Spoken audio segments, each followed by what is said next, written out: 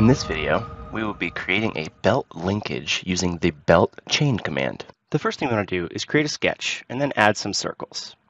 These will allow our belt to actually attach to an entity within the sketch. I'm going to add 4 circles. Let's go ahead and put a diameter dimension on all 4 circles.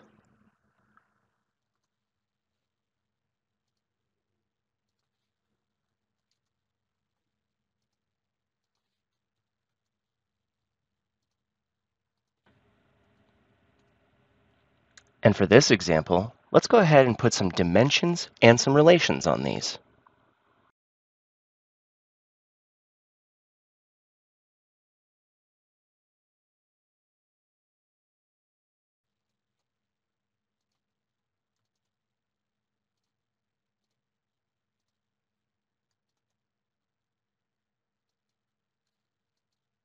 I chose specifically to not add a dimension to the smaller of the circles, and you'll see why towards the end of the lesson.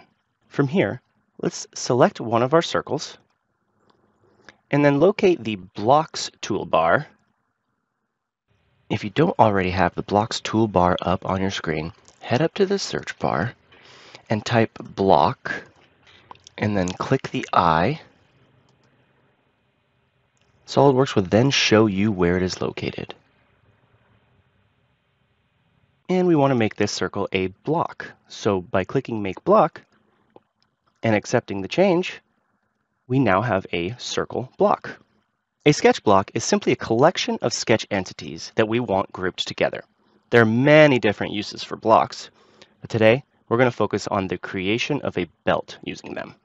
After selecting the sketch entities and making them into a block, you'll notice that the circles became grayed out. This is good confirmation that the block was created and it can no longer change its diameter unless you explicitly click the Edit Block button. Once everything has its intended diameter and dimensions, and we added a new block for each of the circles in our sketch, it is now time to run our belt change command. Start by clicking the belt/chain button on the Blocks toolbar. SolidWorks then tells us we need to select a circle or arc to help the belt know which members it needs to pass around. I'm going to select this circle about the origin, then proceed in a clockwise motion selecting the remaining circles. Before accepting our new belt, you'll notice there are arrows on each of the blocks that are being used in the belt creation. By clicking these, you'll reorient which side of the block you want the belt to wrap around. My smallest block defaulted to wrapping around the entire block before moving along to the next one. We do not want this. So I'm going to click this arrow, and you'll see that it corrected itself to the exact position I intended. This can also be done by selecting an arc in the belt member box, and then selecting the Flip Belt Side button just below it. You can also choose to reorder the way the belt goes around each of the blocks by simply clicking a member in the Belt Manager's box, and then just moving that particular block up or down, depending on where you want it. Once we have the belt in a correct orientation, there are a few other options SolidWorks gives us to make our belt feel more complete.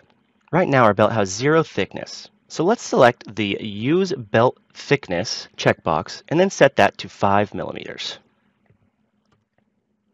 If you look over to where your sketch is, you'll now see an offset of half the thickness of the belt around the outside of each of the blocks. Another option we have is to make this a driving belt length. This will allow us to choose an appropriate length belt that we can more realistically purchase in a store. This is only possible when we leave one of the blocks not fully defined. I'll set mine to 340 millimeters and see what changes. We noticed that the block that was not fully defined had moved when we adjusted the belt length. Now, let's accept this belt and then leave the sketch. Now to finish up this tutorial and our belt, let's go ahead and add some thickness to this.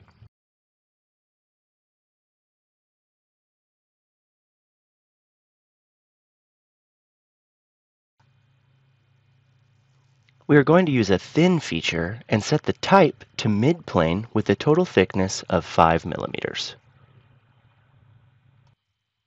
And then we'll go ahead and accept this boss extrude. And then we are left with the solid body of the belt we created. Thank you so much for watching this basic tutorial on the belt chain command. And for more SolidWorks educational content, please subscribe to the Hawk Ridge Systems YouTube channel and visit us at hawkridgesys.com.